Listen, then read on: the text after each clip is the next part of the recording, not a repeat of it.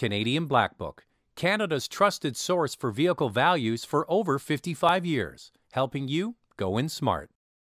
The Durango shares much in common with the Jeep Grand Cherokee. The platform has been elongated to make room for 3 rows and 7 passengers. It can be equipped with several engine choices, including a high-performance SRT model. All Durangos have good on-road manners and above-average towing capacity.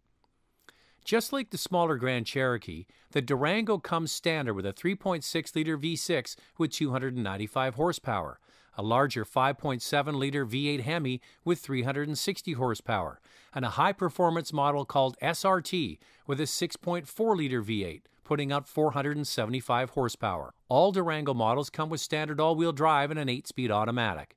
The Durango has best-in-class towing with either the V6 or the V8. The V6 is rated at 6,200 pounds and the 5.7-liter V8 at 7,200 pounds. The most popular engine is the base V6, and it's the most efficient, rated at 12.7 liters per 100 kilometers in the city and 9.6 on the highway. Standard safety features include front side and curtain airbags, along with traction and stability control.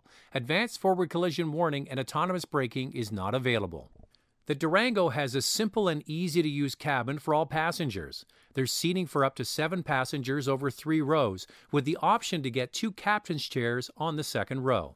It must be said that the U-Connect system is one of the easiest to use on the market, and it also comes standard with Android Auto and Apple CarPlay. The seats are comfortable, but on the high-performance model, the front seats are heavily bolstered. A base V6 Durango starts at roughly $42,000, the first V8 at roughly $56,000, and the high-performance SRT model over $71,000. Here are the highlights.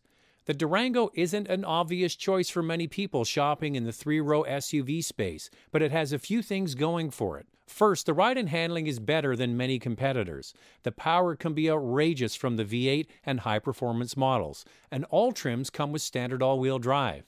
The biggest difference is the Durango has class-leading towing capacity. The downside is that the Durango can get very expensive, making it compete with many luxury brands on price. The V6 is more attainable and the most popular, and it's surprisingly enjoyable to drive. Canadian Black Book, Canada's trusted source for vehicle values for over 55 years, helping you go in smart.